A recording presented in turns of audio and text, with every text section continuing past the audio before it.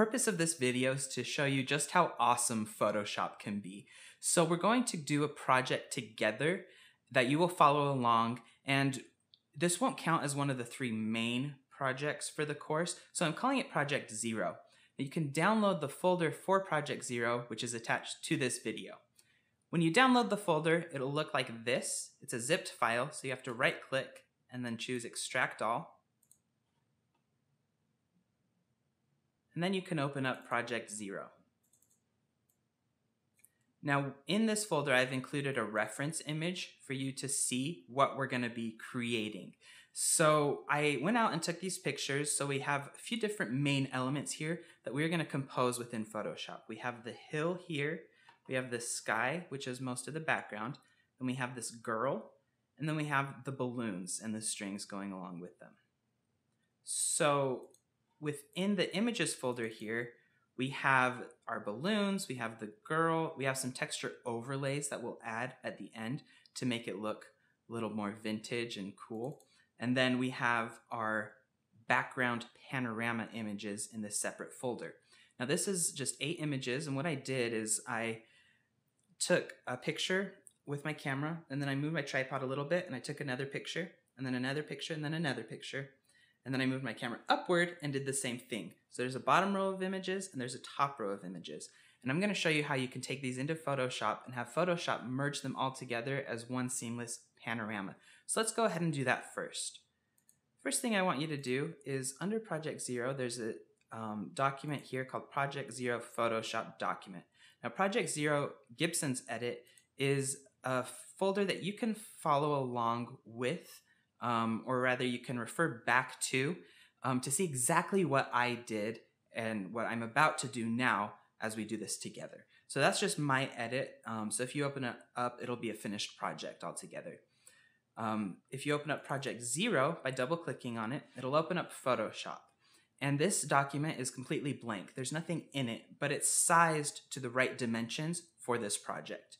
So with this blank document open, choose File, Automate, Photo Merge. This is how we're going to create that panorama with those background images.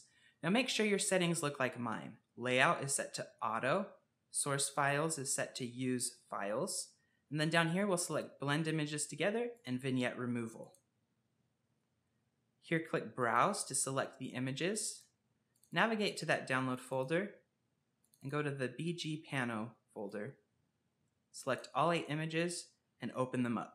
Depending on what computer you have, this may take a bit of time for Photoshop to analyze the images and then blend them together for you, but it saves you a lot of time in the long run because you don't have to go through and do it yourself. And now our merged image looks something like this. And if you scroll here, you can zoom in to see that Photoshop has seamlessly blended those 8 images together to create one panorama image. Now don't worry about the edges here where there's transparent areas. We're just going to use the middle area of this image. So what I want you to do is under here where it says Layers, open that up. If you don't see that, you can click on Window, Layers, and it will have all 8 layers selected because we just merged them together. All you have to do here is right-click on any one of the layers and choose Merge Layers. If they aren't all selected, make sure you have all 8 layers selected by going, if one's selected, you could see it here highlighted. And then if you hold down Shift and scroll to the bottom, you can select every single image in there. Right-click, Merge Layers. Now, with your Move tool selected here, click on this layer and drag it to our working document. Click OK. And there we go. Now we can exit out of this document because we don't need it anymore. Now what we're going to do is use 2 different elements within this layer to create the background. So we have the sky that needs to fill most of the frame, and then we have the hill that we're going to add a little curve to. So to separate these, let's create a copy of this layer by right-clicking on the layer over here and choosing Duplicate Layer. Now we have 2 versions of the same layer. If you can turn them on and off here, you can see that they're the exact same thing. So let's turn the top one off, and work with this lower layer here. And we are going to stretch this layer so that the blue sky is filling the entire frame. We can do that by clicking Control T. If you're on a Mac, you'll click Command T. Then here with the transform box, so Control T takes you to transform. With the transform box, just click up and click and drag down so that the blue fills the whole sky. There we go. Remember, you can zoom in and out, or you can use the magnifying glass zoom tool to zoom in and out. Accept that by clicking the check mark. Now you see here that there was some dirt on the sensor. And just to make sure nothing's pixelated because we stretched it so much, we'll go to Filter, Blur, Gaussian Blur. We'll do a blur close to 100. I'll just blur everything really evenly so we don't see any of those little defects. So now turn on the hill layer beneath, and we're going to, again, transform this, but we're going to do a warp. So I'll show you exactly what to do. With this top layer selected, click Control T or Command T, and go up here and choose this little icon. That'll take us to our warp dialog, where we can then choose Warp, Arc. And there we go. Now we can drag this downward to place that little hill however we want it. You can change the amount that is arched here. So I'll just bring it down, something like that, and click OK. And now we have a really cool little hill here and sky in the background. But you can see here that the sky from the hill layer is still showing through, and there's a really harsh transition between where this layer ends and where we see through to the layer beneath. All we have to do to fix that is go to the eraser tool and choose an eraser about 2000 pixels in size and a hardness of 0. And then with the top hill layer selected, go to that border and just drag your mouse across that. So click and drag, and then go down here a little bit to add a really smooth transition. So we just erased part of that image. Now if I turn off this bottom layer, you can see what we did. We erased part of that image to see through to just the sky layer beneath. Great, so go back to your move tool so you're not having the eraser selected anymore. And now we're going to place the girl within the frame. So what we need to do is go to File, Place Embedded, go to our images and choose Girl, and click Place. Now we need to scale this down. So remember when we click Control T, we got that transform box that we could then click up and down and transform. But what if I wanted to transform it evenly so I didn't change the dimensions of the image? To do that, I can hold down Shift and then click and drag on one of the corners to scale downward. And you can see that it'll scale evenly when I do that. So now I'll just place her how I want her to be within the frame.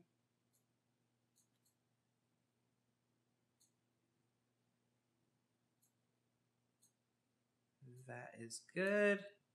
So I'll click check to accept that. You know what? I want her a little bigger. So I'll go Control T and then hold Shift as I drag outward to scale up. Perfect. Now we have the girl placed here in the image. If you don't see her, the layer for girl might be beneath one of these other layers. So make sure that you drag the girl layer to the very top because that's what will be visible. Now let's go File, Place Embedded, and let's choose the balloons. So we'll go Balloon Pink. We'll place this here, so Shift and scale downward.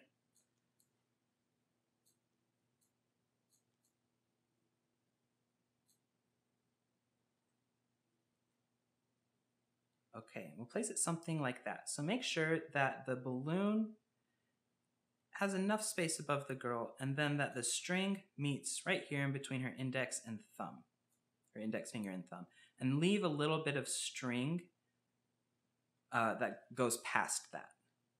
Because what we'll do is we'll use a tool to warp this string to make it come out here and look like she's holding it, and it's flowing out after her fist. So accept that to place the balloon, and then we'll place the other balloons.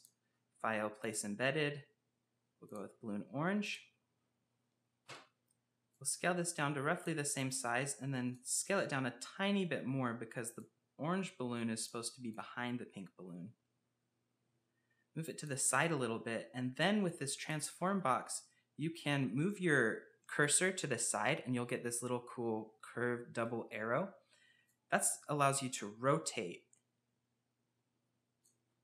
So you can rotate that layer a little bit and then bring it in a little bit, and that looks good. Now don't worry too much about the string placement for this one. And then File, Place Embedded, Balloon Yellow. We'll just do the same thing. Shift and drag to scale down.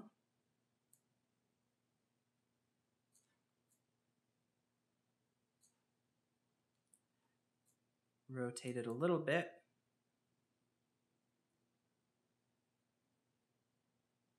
And there we go. Place it right there. Scale it down a tiny bit more.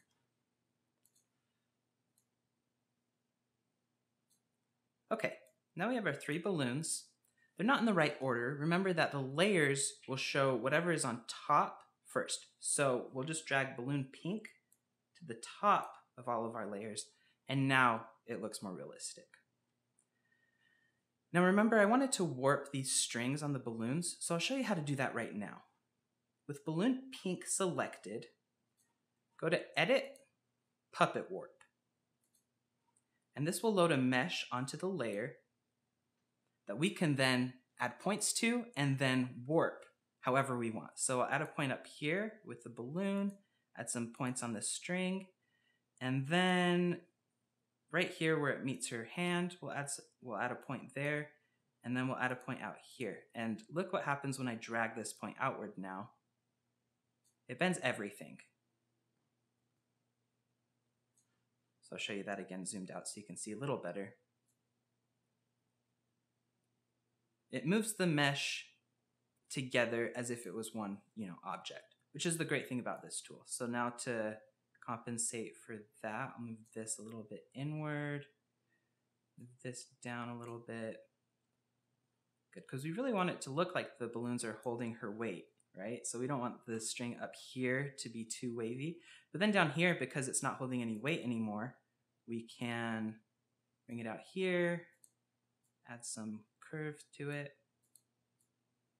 have it be a little bit more free-flowing.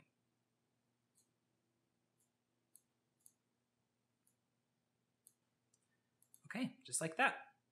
Click OK, and there we go. Now let's do the same thing for our other balloons. So we'll go to Balloon Yellow, Edit, Puppet Warp, add some points along here on the string. Now I really want to make sure the string goes in here, so make sure to move that. There we go. Now here we'll move this outward.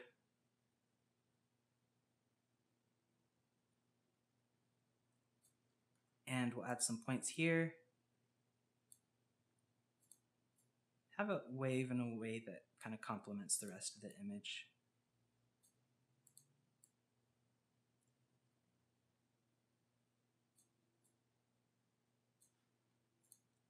Good, like that. And now we'll do the same thing for the orange balloon.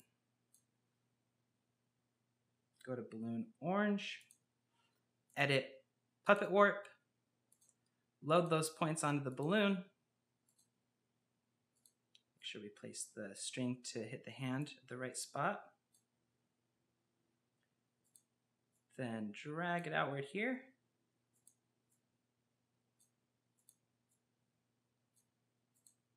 There we go.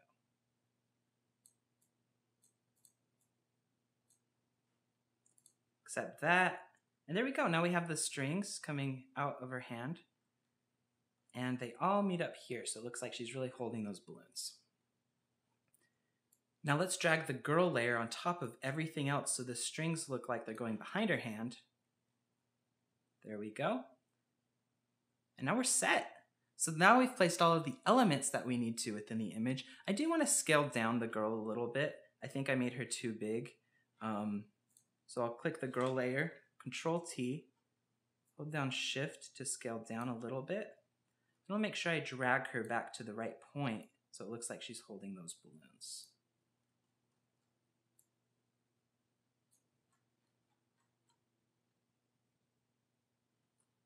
Good. And now with the girl selected, I'll go down with and select all the balloons too. So hold Shift, and now I've selected all of these layers. I'll drag this down a little bit. I think she's a little bit too high in the sky. There. That looks awesome. Okay, now what we're going to do is add some adjustment layers on top of everything to make some changes to the image as a whole. So what we're going to do is go to Adjustments here, or if you don't see that, go to Window, Adjustments, and click right here. We're going to add a curve to everything. So with the girl layer selected, remember a new layer will add on top of whatever layer is selected. So with the girl layer selected, choose Curves. I just want to pause real quick and remind you that we are going to go over everything that's covered in this video again in more detail. So right now, just follow along with me. You don't have to know what everything means and what everything is doing. So we're going to add a curve here. If you click on this little line, you can add a point to your curve, and then you can drag those points to adjust the tone of your image. So we'll see if you drag here, you can bring up the shadows. So we'll bring up the shadows just a little bit, bring down the midtones a little bit, and then bring up the highlights a little bit. Just like that. Now we'll add another adjustment. I want to affect the hue right now, so we'll click on Hue Saturation here. We'll bring the saturation down a little bit to -10, and then we'll change the hue a little bit as well, maybe -8. Perfect. Now I want to bring up the vibrance of the whole image. Bring down the saturation. I can turn off this adjustment layer. It really affected the balloons. Now they look less plastic to me, which I know doesn't make sense, but I feel like it works for the image. So to compensate for that, let's bring the vibrance up. So right here is the vibrance adjustment. Click that and then bring the vibrance up. Between 40 and 50 is good for that. Great. And now I think I did a little too much with the curve. So I can go to the curves adjustment layer here. And when you click on it, it'll select this little white square. Make sure that the curve icon is selected here. Go to opacity here and bring that down. We'll bring that down to like 50. Perfect. Now it just affects it half as much. And now we're going to add a cool touch to the image, which involves texture overlays. So these are just pictures that I took on my own of concrete floors and a corkboard. It's really simple, and then I turn them black and white on my computer, and we're going to bring those in now. So click Place Embedded, go to Texture A. It's already the right size for the document, so just accept it here. Make sure it's above everything else. With Texture A selected, go to where it says Normal here and choose Soft Light. Now you can see on the image that it's added this cool texture on top of everything. It's a bit too much, so let's bring the opacity of that down.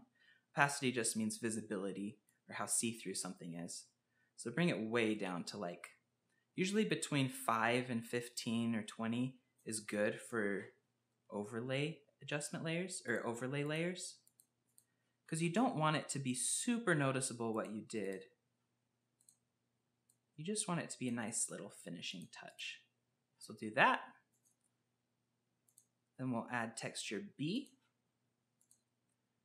And texture B is a picture of a corkboard. For this one, we'll go to Overlay. So click where it says Normal and choose Overlay. And then we'll bring the opacity of this by 8. 8% is good for that. Good. Accept those changes. Now we'll do our last one. File, Place Embedded, Texture C. Here we go. Choose Soft Light for this one. We'll bring the opacity to maybe 15. Excellent. Now this looks a little more rustic. It looks cool. And the last thing we're going to do for this image is just add a little vignette around the image to make it look a little bit more old-fashioned and a little more stylized. The way we're going to do this is to add a new blank layer first by going down here to New Layer, this icon right here. Now we have a layer called Layer 1. Now with the brush tool selected, right here, the brush tool, choose a size of about 5,000 and a hardness of 0%. Make sure you have black selected down here. If you don't, just double click here and make sure it's at black. Then we're just gonna paint around the edges. So I want to bring the opacity of this brush down, so I can click here where it says opacity 100, bring that down between 10 and 20. And now we'll click around the edges here, add a little vignette to the image.